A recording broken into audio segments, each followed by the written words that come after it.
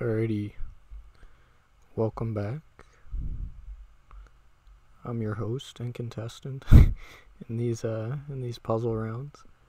Super Mario Galaxy, bro. I think we're all set, so let's get started with the show. You're here, I'm here.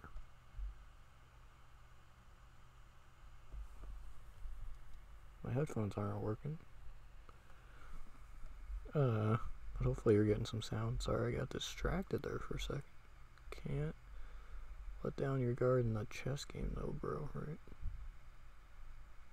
Unbelievable. How about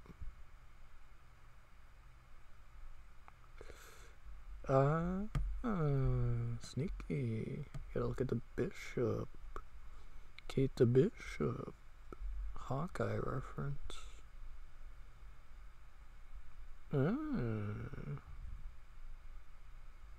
Here's my thought.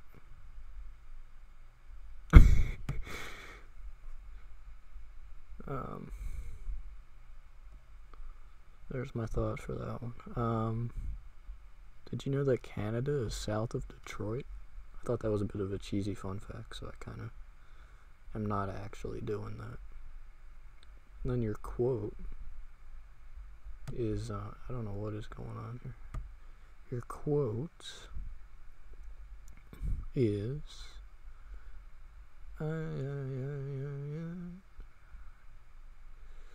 that's not your quote. Chill.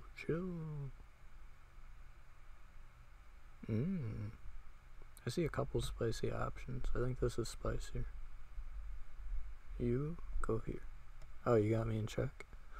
Ooh, sneaky. Stinky. Always take. It's a take puzzle. I knew it. It's a take puzzle. You just take free pieces. Yeah, that's what we should call it, a free piece puzzle. Sounds like I'm doing a 3-piece puzzle. Sometimes you say like 3, like free. Or is that just me? Okay. What are we doing? I don't know. I really don't know.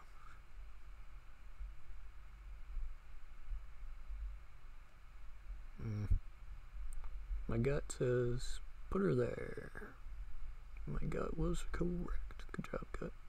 So the quote was like, even if the world crumbles to pieces, I'm still gonna bake some cookies. And I was like, I don't understand. So my interpretation of it said like you're still gonna plant seeds. I think it was plant a tree, not bake cookies. Here's my thought. Okay. Try not to think so much, Galaxy bro. Okay, take it easy. Alright, here's what you wanna do, like it is. Hey, wait, I didn't get to do it. Alright, let's see what we got here. So your real fun fact, and this was true as of December of last year, and you'll see why that's important in a minute.